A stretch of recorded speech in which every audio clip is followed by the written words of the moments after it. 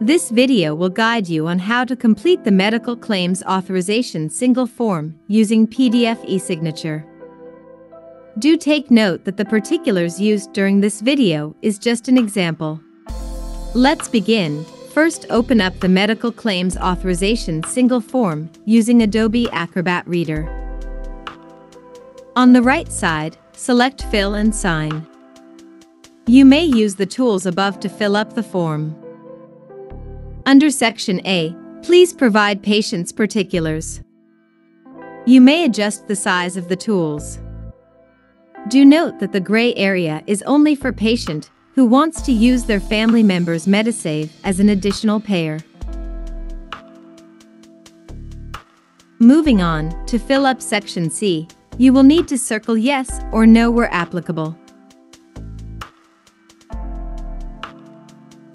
Fill up this segment to authorize the deduction of Medisave for inpatient stay, day surgery, or inpatient treatment period. And indicate the admission date on the right side. Whereas for outpatient visits, circle yes for all outpatient treatments. Under Segment A, select the Medisave schemes that you are authorizing for. For Medisave schemes that are not listed, you may select yes under Other Schemes and list it in the box. Moving on, under Segment B, to indicate the authorized period. The start date here refers to your visit or admission date. The first one is for single episode. The second one is for a period time frame. And the last one is for unlimited period until revoke in writing. Once completed, you may read the instructions before agreeing to sign the form. Patients who is 21 and above would need to sign the box on the left. You may use the tool above to add your signature.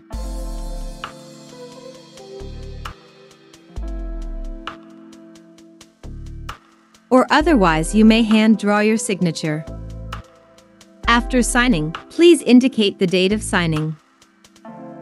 For box on the right, you would need to get a witness age 21 and above to sign the form and indicate the date of signature, followed by the name and NRIC of witness. The middle box is for the additional Medisave payer to sign. You have completed the form successfully. Thank you for watching.